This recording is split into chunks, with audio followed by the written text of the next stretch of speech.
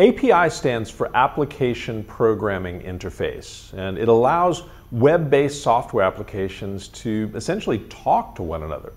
For example, you might visit a restaurant's website to check its location, and the location is displayed on Google Maps. This is made possible because the restaurant's website has an API that talks to the Google Maps API.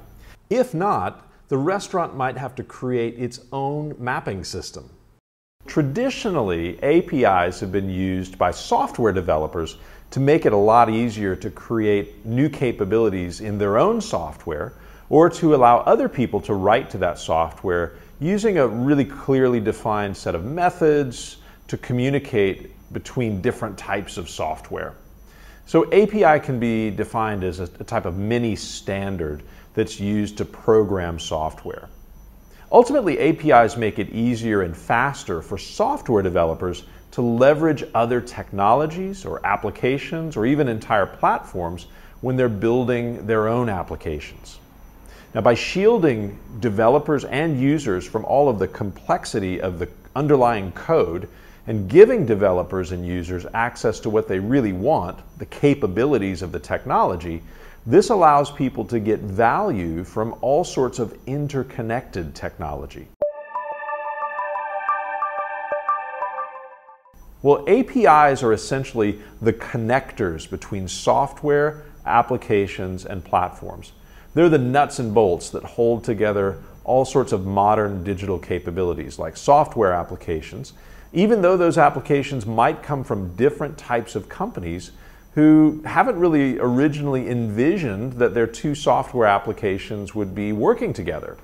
In fact, with APIs, you don't have to envision that future. APIs can allow anyone to develop capabilities and to connect to a platform that you might have developed as long as they use the API in the way that the owner or the developer has prescribed. Now, APIs can be private for internal company use only, for partners used by approved third parties, or public where anyone can use a set of APIs. Most of us would have searched for a hotel room at some point in time from an online travel booking site like Agoda or Trivago. On the travel booking site, you can select the city you wish to stay in, check in and check out dates, number of guests, the number of rooms, and click search. The travel site uses an API to talk to all of those various hotels. APIs simultaneously aggregate the information from those different hotels, and then it displays the available rooms that meet your criteria on its website. And this can all happen within seconds because the API acts like a messenger that runs back and forth between applications and databases. Now, we're also used to seeing login with Facebook or login with Google on a lot of different websites and applications. And this is another example of APIs of different applications talking to and integrating with each other. It saves consumers so much time when you compare it to creating a new account. And it saves the company from having to create a system, a brand new system from scratch. In the area of social media, APIs also provide a way to share information across different platforms. When you're seamlessly sharing your photos onto Twitter from Instagram, or when you're sharing your song choices from Spotify onto Facebook and letting all your friends know what you're listening to, you can thank an API for that. Netflix is a great example of how APIs can be leveraged across platforms. Netflix makes movies and TV content available through a variety of devices, from iPhones to PlayStations to many smart TVs and other devices. The company also makes available a lot of other information and content to many sites. That includes things like its entire catalog, recommendations, ratings.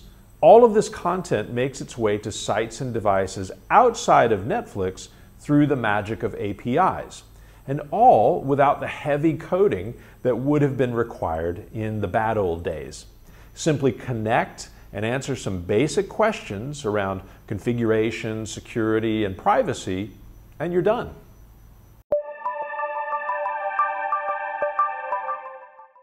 With all of this interconnectedness, APIs open up great opportunities for businesses that want to plug and play with technologies to provide a seamless and integrated customer experience across a range of complementary products and services. In the example of travel insurance, companies could develop APIs to integrate with online travel sites, websites of airlines, digital payment applications, or even applications to monitor traffic conditions like Google Maps so that customers could estimate their travel time to the airport.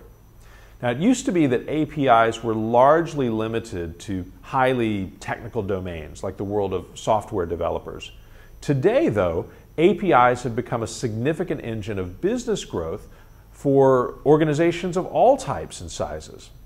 APIs allow businesses and organizations to tap into the infinite possibilities of ecosystems of technologies and to create brand new businesses or forge very profitable partnerships and open up new paths for innovation and growth.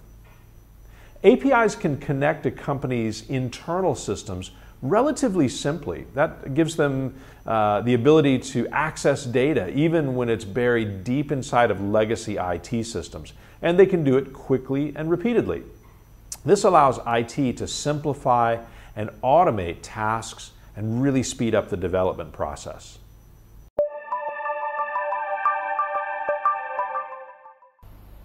Well, APIs are a great example of a technological innovation that can bring two standalone products or services or pieces of software together into an ecosystem to create entirely new types of capabilities and value in the marketplace.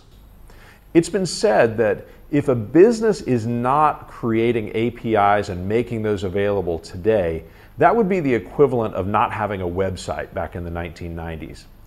APIs are becoming an absolute necessity in order to allow other companies and users to take full advantage of digital capabilities that an organization might be developing.